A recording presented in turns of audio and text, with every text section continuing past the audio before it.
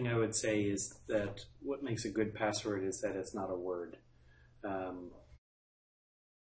If you are using a word or even, a couple of words together, it's too easy for somebody to guess it using a large dictionary of terms and an automated script or something. It's called brute force guessing of a password. And so really the general consensus is that secure password should really be considered to be a passphrase these days. This has a number of advantages, one of which is that they're often easier to remember than the password. People typically think of a good password as being something with complexity, meaning they're a mixture of uppercase and lowercase characters and maybe some special characters and some numbers and things like that.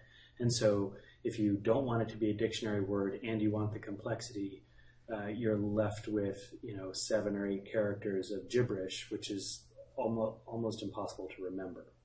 And so if you can't remember your password, what do you do with it?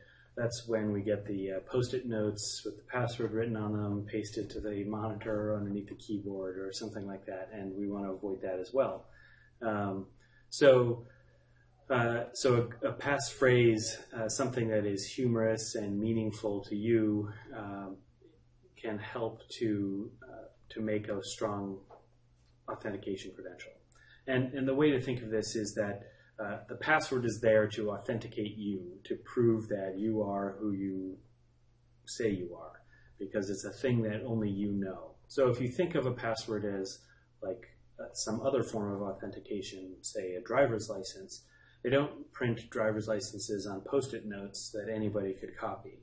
So if you make your password just the word password, anybody can copy that. It doesn't really differentiate you from somebody else. So when we create a form of authentication in the real world, the physical world, like a driver's license, it often has a watermark and there's a picture and it's printed on special paper and it has holograms and all kinds of fun things on it.